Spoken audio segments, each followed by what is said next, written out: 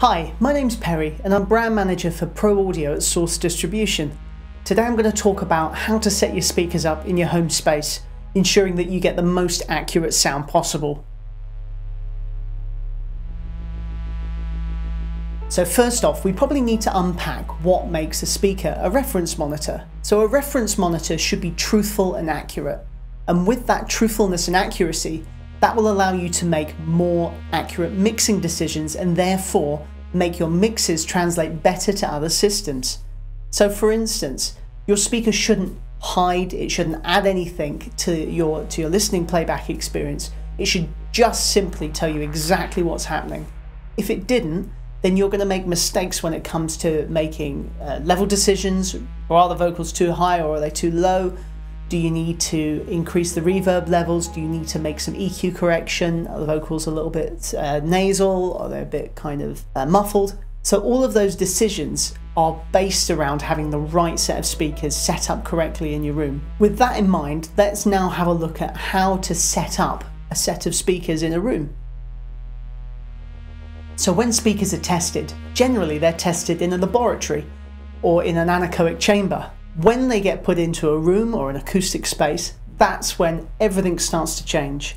Because now, what you're listening to as a mixing engineer, a post engineer, a composer, or just listening back, what you're listening to is the combination of those speakers and the space that they're in. So let's talk about finding the best listening space in your room. The first part is probably to take your room and divide it equally into 3 sections, a front, a middle, and a back. Generally, you want to be in that front third for your production. So your monitors and your listening position should try and be in that first third of the room. Once you're in that first third of the room, then we're going to start thinking about where we need to position our speakers. And there's a couple of things that we can do to make things easier when we're positioning speakers. Step 1. Try to make sure you and your monitors are equidistant from each other, using a tape measure or a laser measure to check.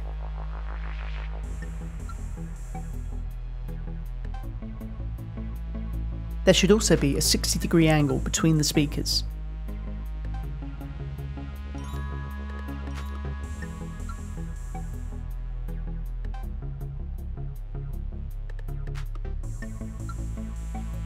Step 2. Aim the speaker towards your listening position.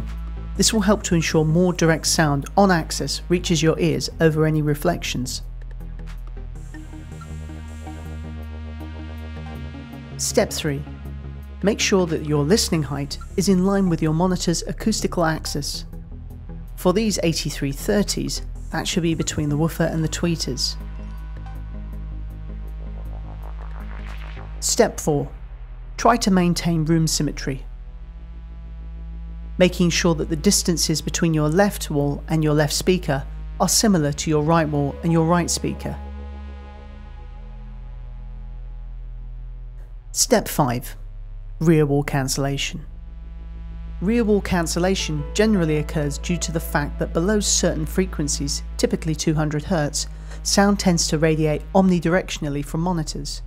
This creates cancellation in lower frequencies. To avoid this, try to place your monitors no more than 60 centimeters away from the wall. This will move the cancellation frequencies much higher up in the frequency spectrum and make it easier to compensate for. Step 6. Calibration. Calibration is very important for any system. Positioning speakers close to boundaries can see increases of nearly 6 dB in their bass response, increasing to nearly 18 dB if placed in a corner. If your speakers have settings on the rear to compensate for this, it's a really good idea to use them to avoid bass-light mixes. In the case of these 8330s, which are smart active monitors, you can use a GLM kit to run GLM's room correction software, GLM4. Let's take a look at that now. So let's just we'll just start off here. So we've got GLM open at the moment, but let's just start a new group.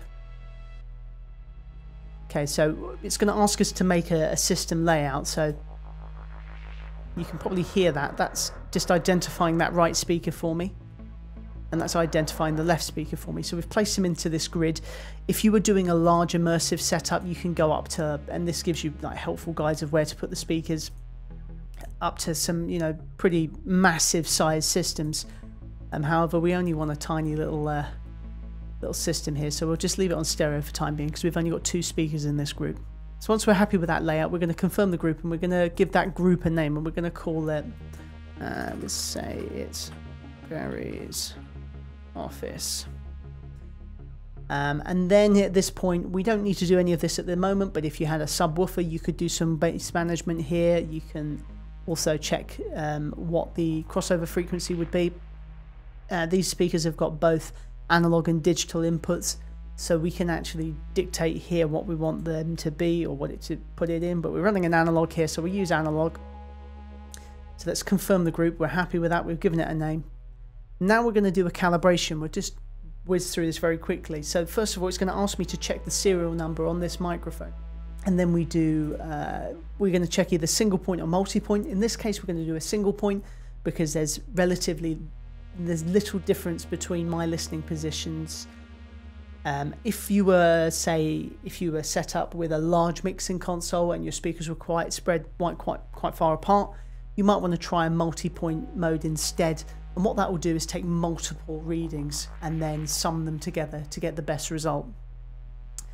Symmetrical EQ, it just means that because these are a stereo pair, they'll be given roughly the same treatment so that you don't get vastly different results applied to one speaker over the other speaker. You probably want to do that if you're doing stereo pairs. In some immersive setups, you might want to go for individual, but generally symmetrical is the best one to keep it on for time being. Cloud AutoCal, you can do a local AutoCal if you download a separate file for it, but the cloud one is going to send it off to Genelec servers and get the best results for us. So when we're happy, what we would do is we would set this up ideally on a mic stand. Unfortunately, I don't have a mic stand with me, so just for demonstration purposes, we're just going to put it into what is my listening position, and we're going to run GLM. So we're going to start calibration. It's going to tell me to be quiet.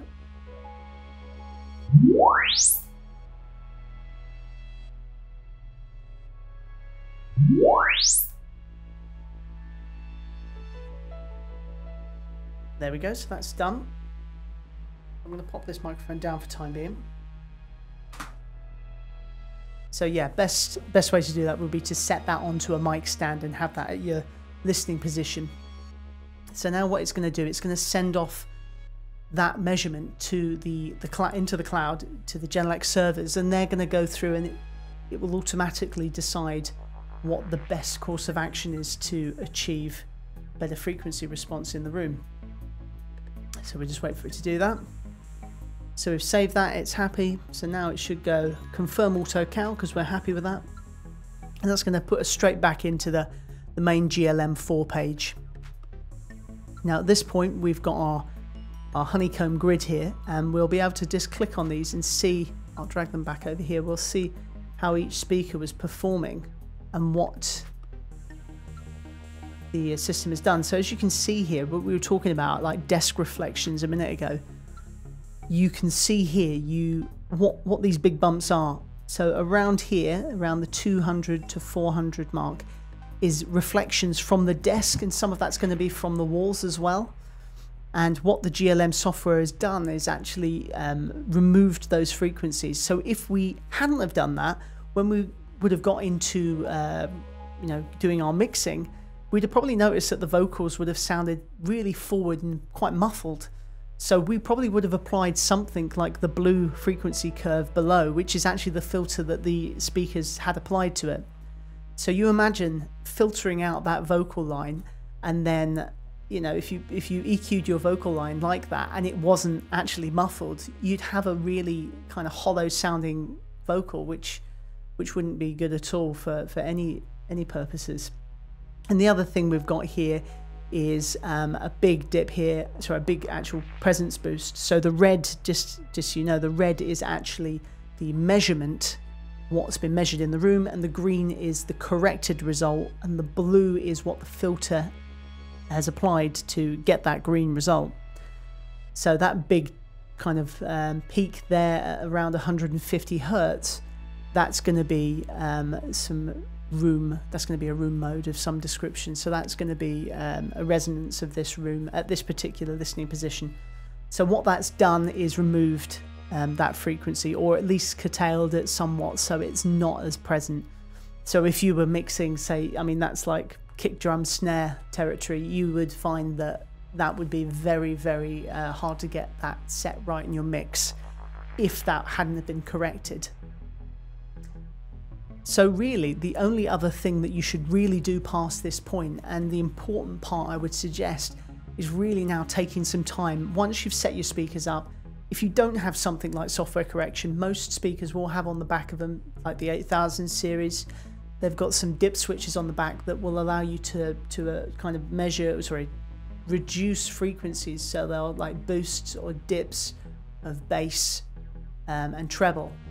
So just have a listen and you know, play back some tracks. It's really important to have reference tracks. So there'll be tracks and songs or videos, or you know, there'll be things that you know how they sound and how they should sound.